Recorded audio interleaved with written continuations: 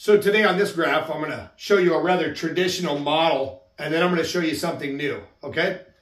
So on this model, we're going to talk about hard work and the payoff. Hard work will be represented in red.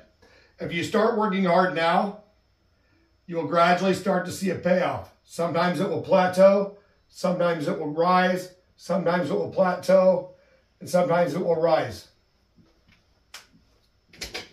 Hard work will pay off over time. I want to show you a new revolutionary system to have a quicker payoff.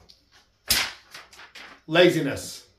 If you start being lazy now, the payoff is immediate.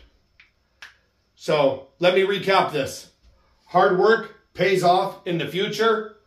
Laziness pays off now. I hope you find this lesson helpful. Thank you.